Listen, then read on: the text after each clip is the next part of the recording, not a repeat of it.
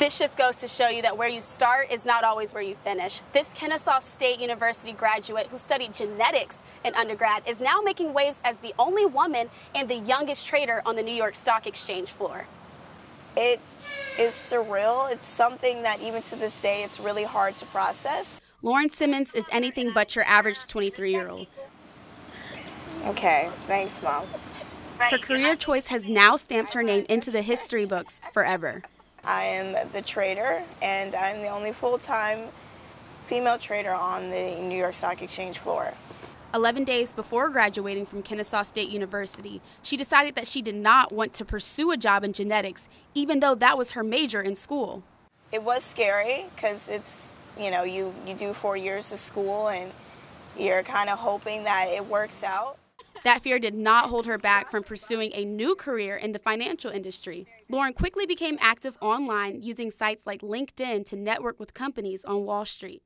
I literally came from Georgia, had zero connections in New York, and just networked my butt off. I talked to anyone that would listen, got told a lot of no's, got told nothing, no responses, and had that one opportunity to bring me down to the trading floor. And it was that drive and determination that led Simmons to receiving a job at Rosenblatt Securities as a floor trader at only 22 years old. You're signing your name into history. Even though Lauren is the only female on the floor, she doesn't let that stop her from being herself. I'm definitely a girly girl. I'm in my heels and my dress, running around the trading floor. You're in your heels all day? Yeah. Yes. The guys have definitely told me, like, how do you do it? But this is me. Lauren is only the second African-American woman in history to become a floor trader. She hopes that her story can now inspire others. And hopefully it encourages more women, especially women of color, to break glass ceilings as well and to go out and to be the first and the second. As for Lauren, she draws her inspiration from a source much closer to home.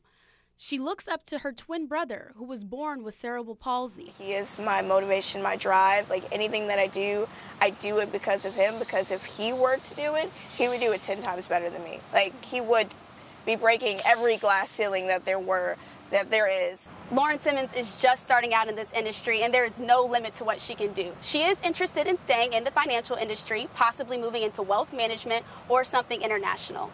In Kennesaw, Christina Evans, 11 Alive News.